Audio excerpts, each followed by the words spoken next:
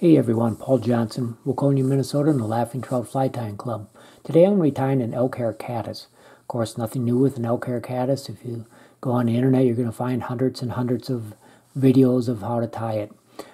It's a great fly, one that you want to be able to tie.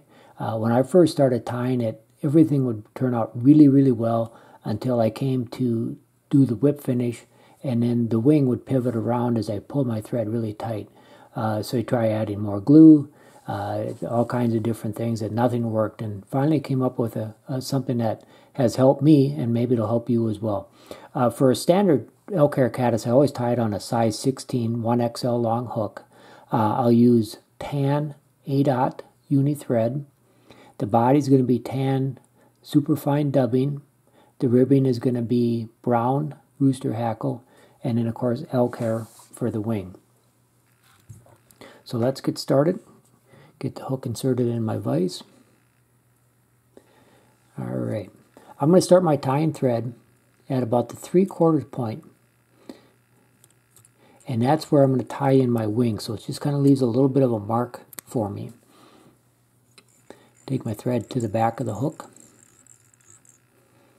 Now I'll tie in a brown rooster hackle. Now this is actually sized to a size 18 hook versus, even though I'm tying it on a size 16 hook, and I'll explain that here in a second.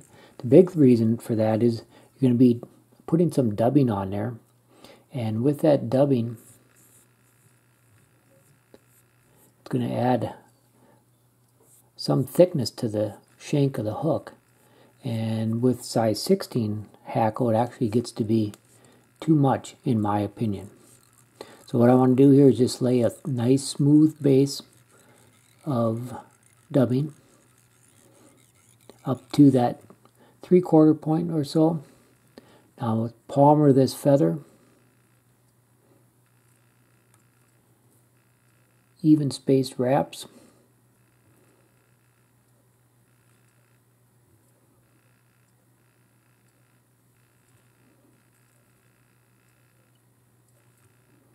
To that 3/4 point.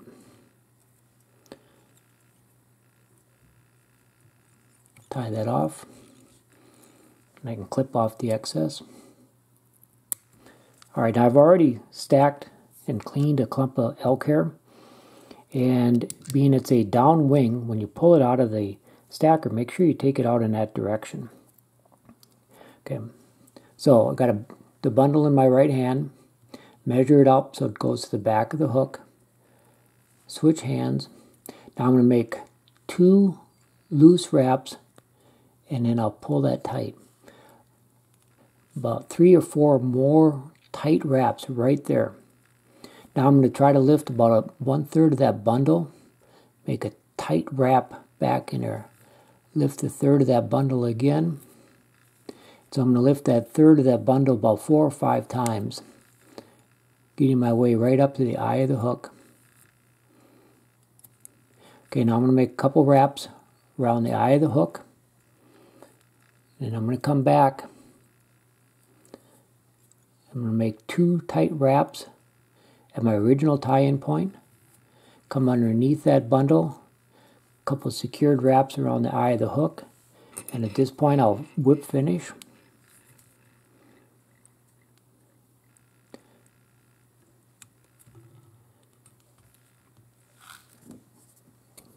Cut off my tying thread.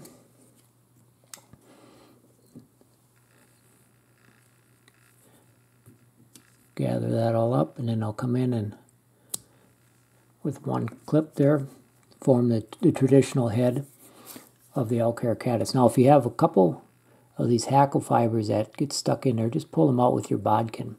One thing I wanted to note is that what I've found is that I like to select elk hair, select cow elk hair for tying these. I want to have a little bit of compression so that when I tie my thread in, that elk hair will compress a little bit. And I think that helps get that nice and tight, so it prevents that elk hair from wanting to spin around the hook.